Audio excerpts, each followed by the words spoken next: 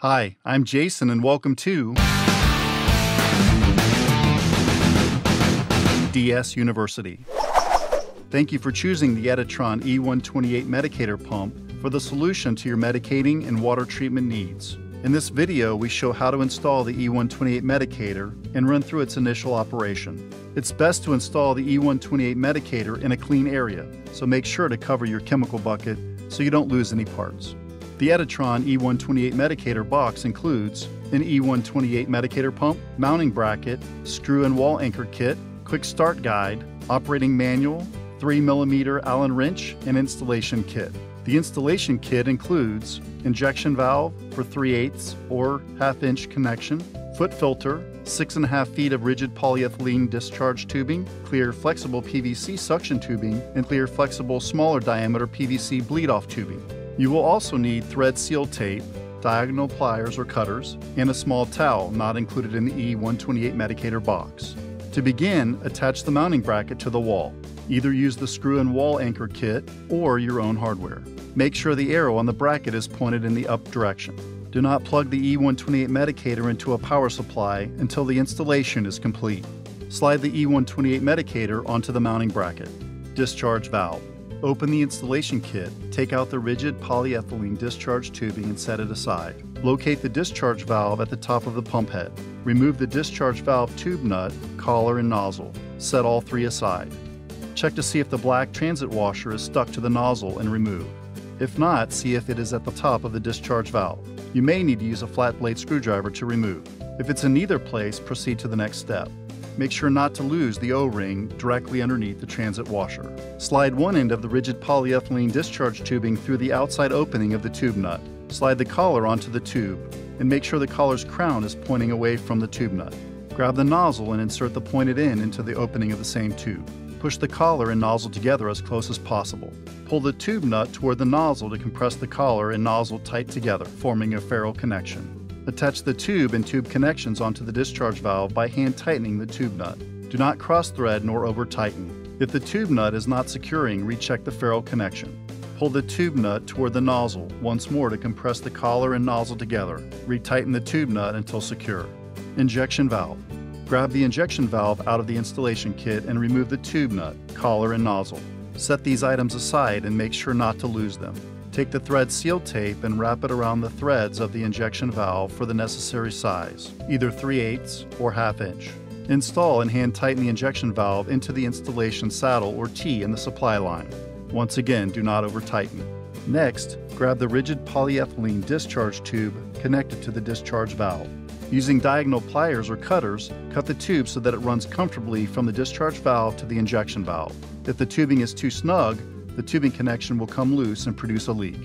Reattach the tube connections onto the loose end of the connected discharge tubing and be mindful of the orientation for the tubing connections. Pull the tube nut toward the nozzle to compress the collar and nozzle tight together, forming a ferrule connection. Attach the tube and tube connections onto the injection valve by hand tightening the tube nut. Do not cross thread nor over tighten. If the tube nut is not securing, recheck the ferrule connection. Pull the tube nut toward the nozzle once more to compress the collar and nozzle together. Retighten the tube nut until secure. Suction valve. Remove the larger clear flexible PVC suction tubing from the installation kit and set it aside. Locate the suction valve at the bottom of the pump head and remove the suction valve tube nut, collar, and nozzle. Set all three aside. Check to see if the black transit washer is stuck to the nozzle and remove. If not, see if it is at the bottom of the suction valve. You may need to use a flat blade screwdriver to remove. If it's in either place, proceed to the next step. Make sure not to lose the blue O-ring directly at the bottom of the suction valve. Slide the tube connections onto the loose end of the PVC suction tubing and be mindful of the orientation for the tubing connections. Push the collar and nozzle together as close as possible. Pull the tube nut toward the nozzle to compress the collar and nozzle tight together, forming a ferrule connection. Attach the tube and tube connections onto the suction valve by hand tightening the tube nut. Do not cross thread nor over tighten. If the tube nut is not securing, recheck the ferrule connection. Pull the tube nut toward the nozzle once more to compress the collar and nozzle together. Retighten the tube nut until secure. Foot filter. Next, cut the PVC suction tubing connected to the suction valve so that the foot filter comfortably sits in the chemical bucket in a vertical position. Grab the foot filter from the installation kit and remove its tube nut, collar, and nozzle. Only hold on to the foot filter tube nut since you will need it for the next step. Set everything else aside, but make sure not to lose these items. Slide the tube connections onto the loose end of the PVC suction tubing and be mindful of the orientation for the tubing connections. Push the collar and nozzle together as close as possible.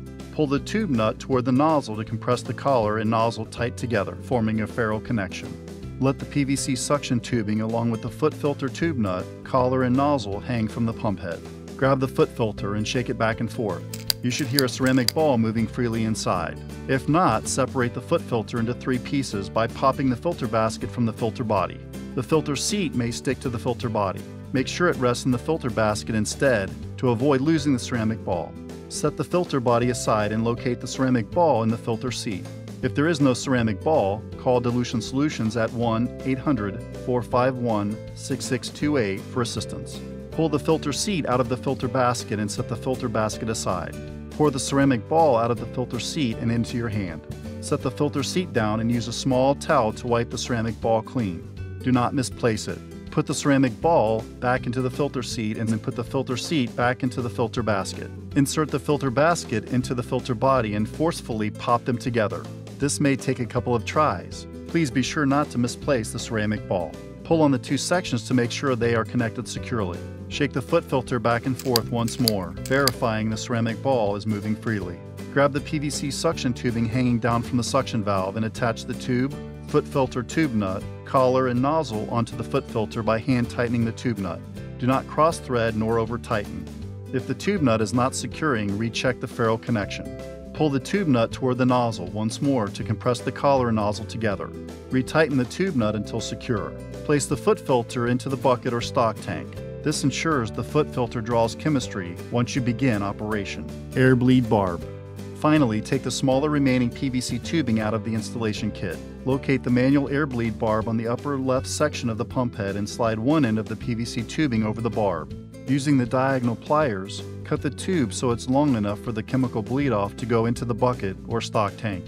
Initial setup and priming.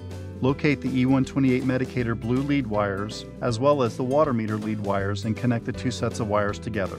Polarity typically does not matter, but if it does, the e128 white wire is positive. Connect the e128 Medicator to the power supply. The power LED will light up red. The pump is now in standby mode. Press the F or function button a couple of times until the priming LED lights up green. Open the air bleed valve on the top left of the pump head and press the start-stop button. The e128 should start stroking or clicking and chemical should start coming up the suction tube. Once chemical starts going down the bleed-off tube, close the air bleed valve on the pump head. Chemical should now go up the discharge tube and into the injection valve. When the priming process completes, the e128 Medicator stops stroking and the power LED lights up green. The pump is now in setup mode. Press the start-stop button once more, and the e128 is in standby mode. Press the F button and select the program to match your water meter, either 1 pulse per 1 gallon or 1 pulse per 10 gallons. Once again, press the start-stop button. The power LED will light up green, and the pump is now in setup mode, waiting for a signal from the water meter. Please be aware, the pump will go through a complete cycle on the first signal from the water meter. On the second signal, the pump will slow down and pace out the chemical delivery. The e128 learns the water flow and adjusts the strokes accordingly. We hope this video has been helpful with installing your e128 Medicator. For more information, please call us at 1-800-451-6628 or visit us online at dilutionsolutions.com. I'm Jason at DS University. Thanks for watching.